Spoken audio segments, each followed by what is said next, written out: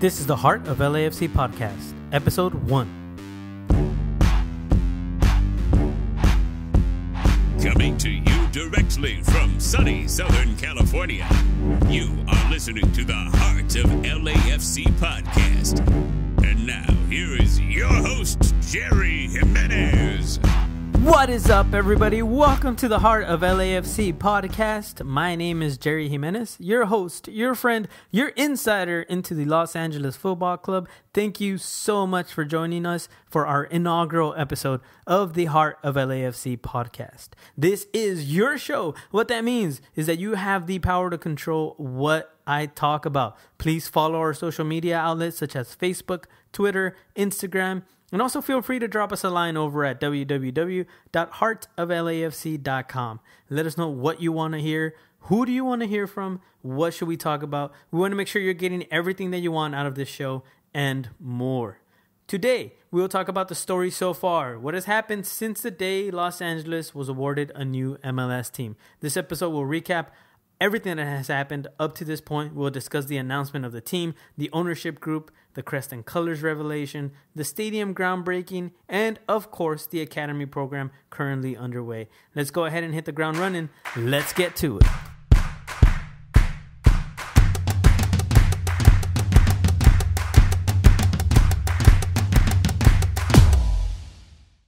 So, this is the moment that we have all been waiting for. If I can have a couple of scarves here. It's my pleasure to bring up Henry Nguyen to officially launch LAFC. Awesome. Okay, let me get another. And his partner here in Los Angeles, Peter Guber. Thank you. Great job, Peter. And the man who will make it happen on the ground, Tom Penn. Thank you, Ron. Thank you, guys. A new era for Major League Soccer in Los Angeles began October 30th, 2014, as Major League Soccer Commissioner Don Garber announced that a new team has been awarded to an ownership group then led by entrepreneur Henry Nguyen, sports entertainment leader Peter Guber, and sports veteran Tom Penn. The new club is scheduled to debut in 2017 in a new soccer stadium in the greater Los Angeles area built specifically for that team. With its star-studded 22 member ownership group, the club has a firm financial base on which to stand. And along with Nguyen, Guber, and Penn, the new team's ownership group includes Alan Shapiro, Tony Robbins, Bennett Rosenthal, Brandon Schneider, Chad Hurley, Harry Sau, Erwin Rage, Jason Sugarman, Kirk LeCombe, Larry Berg, Magic Johnson, Mia Hamm Garcia-Parra, Mike Mann, Mark Leslie, Nomar Garcia-Parra, Paul Schaefer, Rick Welts, Ruben Nalaningam, and Vincent Tan. The ownership group would later add 5 more owners in Brandon Beck, Tucker Kane, Lon Rosen, Mark Shapiro, and Will Ferrell. If you're doing the math, that brings it to a total of 27 all-star owners.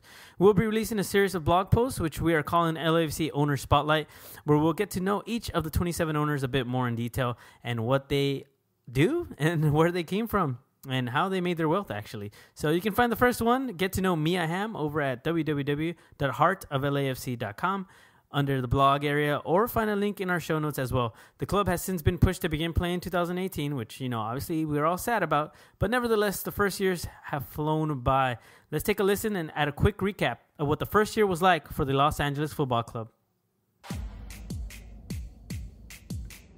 A new era of soccer here in Los Angeles is beginning, starting now. Here in Los Angeles. This is the beginning of the beginning of the beginning. We're building from scratch. Journey is long, arduous, and uncertain. To stand here amongst you all, really the co-founders of this club, is one united entity. We want to unite Los Angeles through the beautiful game. A new era of soccer here in Los Angeles is beginning, to bring something where the people of Los Angeles can be proud of and feel a part of. Get excited, get hyped, get ready. Here we come. Woo-wee. Los Angeles. Los Angeles. Los Angeles. Los Angeles. Welcome to the club.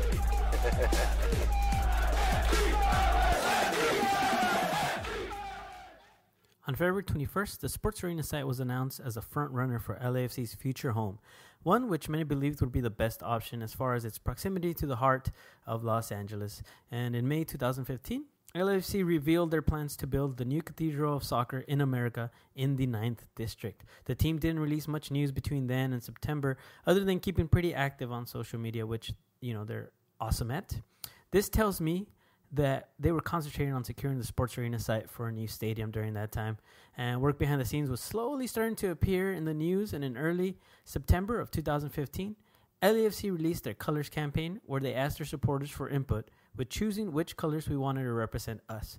And for 2 weeks, each day, they posted a different image with a different color. In September 26, 2015, LAFC hosted a supporter workshop at the Los Angeles Gensler office, where supporters had the opportunity to brainstorm and provide ideas in regards to the stadium experience that they wanted. Everything from food to phone apps was discussed, and I had the honor of being a part of this workshop as well as my wife, and it was quite an experience. It was great to see that LAFC from very early on truly cares about what we want as supporters. And we got to talk about all sorts of really, really awesome things. They fed us, which, that in itself was pretty good. And, we got some beer. It was a great, great time. And we have been asked for input in almost all aspects of the club since its inception. And the Supporters Workshop was a great way for them to show us that they were serious about building together along with us. This is a historic moment to stand here amongst you all, the co-founders of this club, to have your input, your energy, your passion, your ideas here is really, really, really important to us. We want to be creative, united, inclusive, and we want to be engaged. It's all about your ideas, so we want to hear from you. And then finally, on January 7th, 2016, the moment we had all been waiting and hoping would come was finally here. The crest and colors were revealed during a morning press conference at one of the more iconic locations in the city, the Los Angeles Union Station. Our crest begins with our great city, LA, done in the Art Deco style of our history. At its heart lies the iconic wing, paying homage to the City of Angels, a global symbol of power, mobility, and great aspirations. The shield is from our city's seal, and our colors black and gold. They embody the success and glamour of our history and the strength and texture of our streets. These are the colors. These are our symbols. This is our crest. We are LAFC.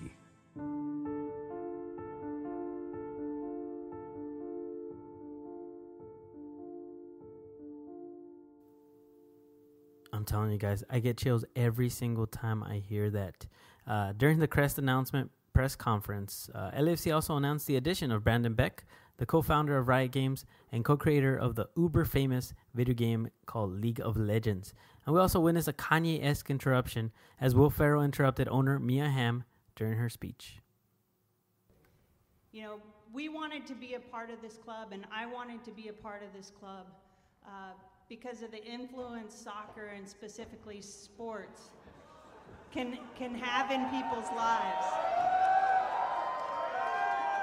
And I'm hoping that we can continue to share that passion with all the people that come to our stadium, that it's a stadium meant for fans and for families.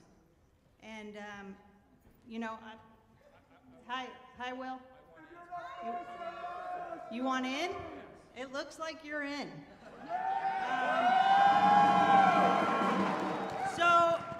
Henry, we're doing this?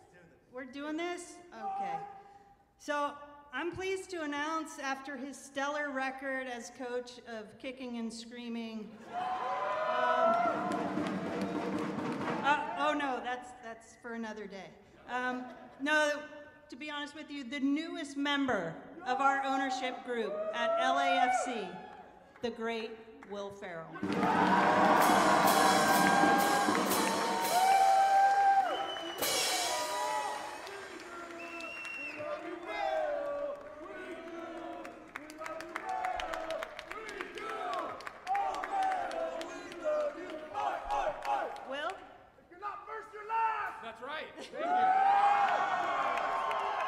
This is not a joke. I am actually a member of this fine ownership group, and it is very exciting to... I've never been a part owner of anything, so I'm still part owner of an 84 Toyota Camry with my brother. And it is thrilling to see a turnout like this, to already see a fan base developing. The fact that we have Palmdale in the house is pretty impressive. If we're already reaching out to Palmdale, you know we're in good shape. I started playing soccer in the mean streets of Irvine, California. When I was 8 years old, I played on the Kickers. Then the next year was the Bulldogs. Then the third year was the Cheetahs. So some pretty impressive teams. And continued to play club soccer. I have 3 boys who all play soccer. My wife played soccer at Pomona. So to say that soccer is a part of our lives is an understatement. And so I'm thrilled to be here today. And thanks to this wonderful ownership group for having me. So thank you.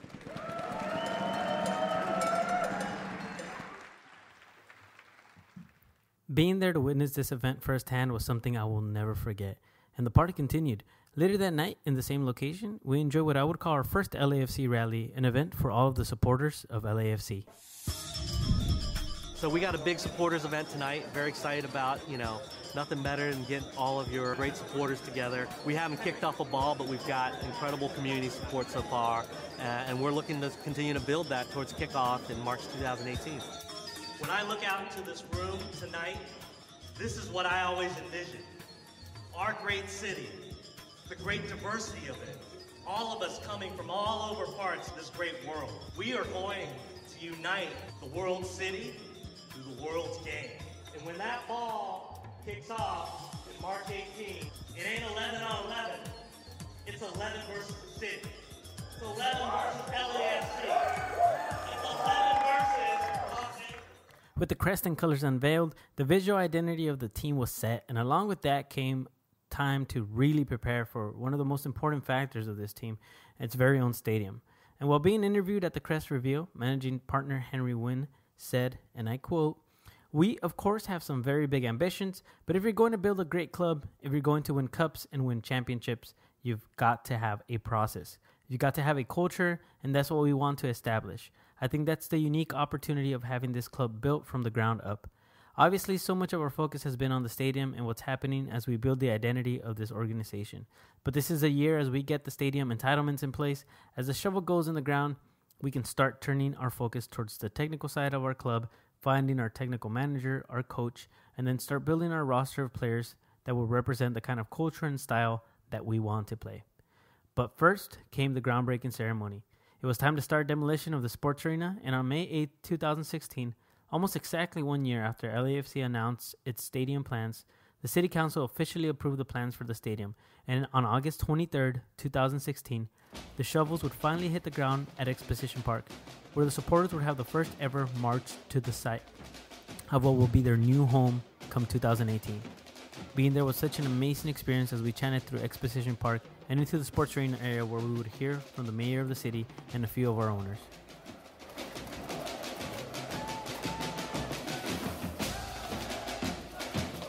Welcome to the home of Los Angeles Football Club. We start now. 3, 2, 1. We're thrilled to announce Bank of California as our official naming rights partner on the Cathedral of Soccer in America. It's been almost 10 years that we've been looking at this building. Anybody that thinks building a stadium in downtown Los Angeles on the main street is an easy deal, not a chance. We're not just here to build a stadium or to build a team. All the owners here are really committed to doing everything we can to help the community to reunite. People now can live and work and come to enjoy a great soccer game and soccer team right in their own community. A soccer-only stadium with a view of downtown is a crazy dream, and now it's happening. Today we write our own chapter, the chapter of the Los Angeles Football Club. We're going to gather together for something bigger than ourselves. This is where LA unites. The Bank of California Stadium. Larry Berg, our lead managing owner, announced the official naming rights partner as Bank of California and reveals the first rendering of our stadium with the Bank of California name emblazoned on its structure. We then got to welcome Mayor Eric Garcetti, like only supporters can, with chants. You guys are the best fans in MLS right here. Thank you, Peter and Henry and Tom and Larry and Irvin and Will and Brandon and all the owners that are here today. But we are here on hallowed ground. We are here in perhaps the best sports park in America, a place where the Dodgers and the Rams and the Raiders and the Chargers and the Trojans have all played. We're not just one, but 2 Olympics were held here, and we're going to get a 3rd right here in Los Angeles in 2024. A place where the Clippers played, a place where Bruce Springsteen couldn't stop playing, a place where John F. Kennedy accepted the nomination to become President of the United States of America in that stadium. And tonight, Nelson Mandela came too. But today, we write our own chapter, the chapter of the Los Angeles Football Club, a downtown team in the heart of a great city, and a city which its spirit is represented in the fans, in the owners, and in this city, which I think is the best sports town in the world. What do you think? El nuevo hogar del LAFC, esta arena, es en el corazón, está en el corazón de la comunidad, aquí en Los Angeles. And we have an amazing community, one which has always stepped up to do the right thing. And I want to thank Bank California because they had the right colors. That's partly why they got the sponsorship. But an amazing bank that has stepped up to be a part of this. And my fellow colleagues, Curran Price, I know you're going to be speaking, but stand up. Give him a round of applause. The council member who worked with me hand in glove to get this done. Mark Ridley Thomas, our great supervisor. Karen Bass, our great congresswoman. My predecessor, Antonio Villaraigosa. Stand up, Antonio. We couldn't do it without those who come before us and those who work hard with us. And this is going to be a year-round football city. In fact, we actually will have, between American and soccer football, we're going to have football 12 months of the year. And fans that come to Los Angeles will see and feel the spirit of this town.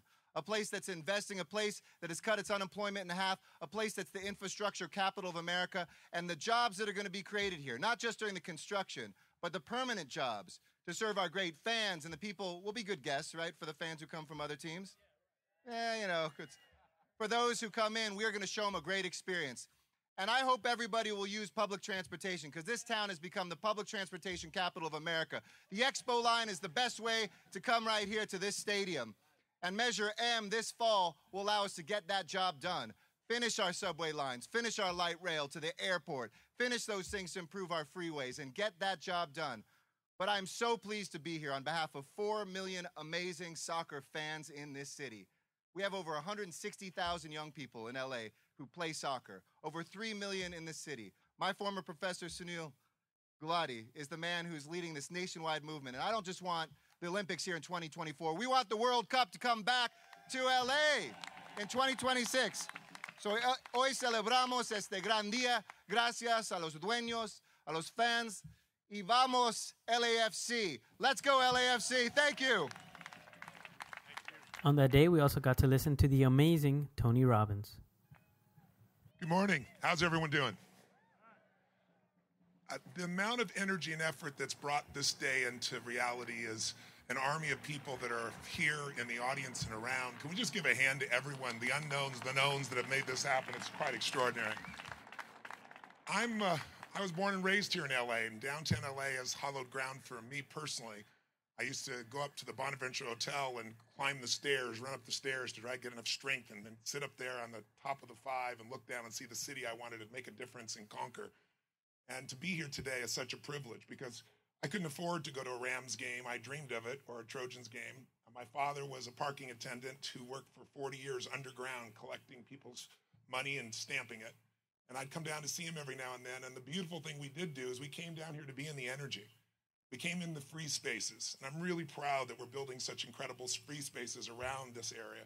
We went to the museums, and I have such beautiful memories there. And I think what this team and what this entire movement is about is creating memories for families.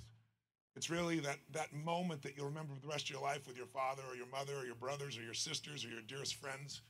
And if we look at our country, we have 300 million people here, a little more than that now, and half of us live in just 12 communities, 12 urban communities in this whole country, 150 million plus. And LA is one of the biggest, and for those of us born and raised here, we'd have to say the best, wouldn't we? Yeah. And so if we look at it, though, what brings communities together? If you read all the research, ironically, sports teams are the glue for many communities, and they certainly have been for LA, and there's so many beautiful teams here already. But downtown here in this community, this is going to be the team that everyone's going to talk about, because almost this passion is going to be about the community. We're not just here to build, a stadium or to build a team. All the owners here are really committed to doing everything we can to help the community to reunite. We're living in times of such division, and we're building a facility here that will be all gathering together in very shortly, in less than 2 years. And when we come together here, we're going to gather together for something bigger than ourselves. This is where LA unites. This is the place where we'll come together under one roof with one purpose: to win, to break through, to share, to play. Because united, we have so much power. Divided, we have none. And if we rise together, as we will, as we build this together, we build the team, we build our community, we'll have something to be proud of that sports always brings, and that is the best in all of us. And so I'm very excited to see what we can build together, what we're going to create together. I feel privileged to be with these men and women on this stage who've done so much already, and I'm so excited where we're going. We're going to take this extraordinary team, this extraordinary facility, and we have an opportunity to do something for the most extraordinary community that we all love here in LA. And I will tell you right now, none of us here will miss the mark. So I'm grateful to be part of this process, and mark my words, the best is yet to come. Next up, let's listen to what Magic Johnson had to say. Oh, man. I appreciate it. Thank you. Don't make me put on those little hot pants I used to wear for the Lakers now again. God is so good, and what a blessing it is to be here. Over 30 years ago, people told me I was crazy to invest in this community. And to see what Peter and I started off when we built the Magic Johnson Theater not too far from here. And then I called a man named Howard Schultz to bring Starbucks into this community. And what did that do? Create jobs. And I worked with Mark, Karen, this unbelievable mayor that we have. But what I'm really proud of, yes, we're getting ready to get a new stadium. We're going to have a great soccer team, because Tom and the staff will make sure of that. But Stephen, what you said, that's life-changing. When you talked about people in this community will have access to capital, to loans. There would be jobs created because of this team and this great organization. See, the soccer team is one thing, and the new stadium is another thing, but people now can live and work and come to enjoy a great soccer game and a soccer team right in their own community. Now we've changed the game, and that's what it's all about. So for me, that's why I'm proud to be a part of this ownership group. This ownership group looks like the city of Los Angeles. And so, Larry, we're happy that you're leading the efforts now, and the two gentlemen that you brought on board. Larry lives across the street from me. I almost killed him because his name is Larry Bird. But he's all right. That's my man. We're great friends. Oh, yeah, the Laker days. And the day would not be complete without hearing from the hilarious Will Ferrell, who was welcomed by supporters with a chant that said, "We got Will Ferrell, we got Will Ferrell. We got Will Ferrell, we got Will Ferrell." I don't know what that means exactly, but thank you. Please don't abduct me after this. The mayor already mentioned we already have the greatest fans. We don't even have a team yet. We don't even have a player yet. We have the greatest fans in MLS. I was worried that I was going to be cold today, but they gave me my scarf. It took the chill off. What an amazing day for the city of Los Angeles, amazing day for soccer in LA. To think that we have a soccer-only stadium with a view of downtown is a crazy dream, and now it's happening. Now it's happening. The mayor mentioned all the historic events that have taken place in the sports arena. He left out one major one, and that was the filming of Blades of Glory. Took place right in the sports arena. The seminal movie on figure skating. I was in that beautiful husk of a building for a month, but I'm willing to sacrifice that for the growth of the city of Los Angeles and the sport of soccer in LA. What is my role on the team? I'm just the eye candy. I'm the show pony. These guys have done all the heavy lifting, but I have found out I'm going to be head's groundskeeper. I don't know anything about horticulture or plants, but I got 2 years to learn. So it's going to be the best turf in the MLS, guaranteed. I also want to make a bold prediction. We don't have our roster yet. We know there's a lot of interest from coaches and players to come and play here in Los Angeles. But I do know this. We will go undefeated in our inaugural season. I don't know how hard that is to do, but I have a pretty good chance we will do that. And after the groundbreaking ceremony, many of us got a first look at some additional working stadium renderings in the tent that LAFC had set up. Some of the specific areas within the Bank of California, like the clubs and seating areas. There's a place called Figueroa Club, if I remember correctly, which we haven't seen any renderings of. But I cannot wait to see more renderings of this place. You can see all of the officially released renderings now over at www.heartoflafc.com, or go ahead and check out our show notes, and there will be a link there for you guys. The news and excitement didn't stop there. A few days later, on September 2nd, 2016, LAFC's U12 U.S. Soccer Development Academy made its debut when the 2016-17 season opened, and the games came against none other, that's right, the city rivals LA Galaxy.